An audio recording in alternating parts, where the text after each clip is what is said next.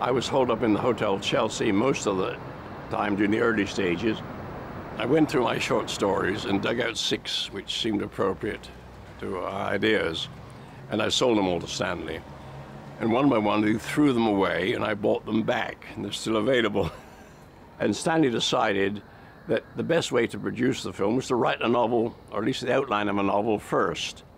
We finally settled on one short story originally called The Sentinel, which is about the discovery of an artifact on the moon, which had been left there millions of years ago by some other civilization, and which I suggest was a kind of burglar alarm to trigger the news that we had escaped from our planetary cradle and were about to invade the universe.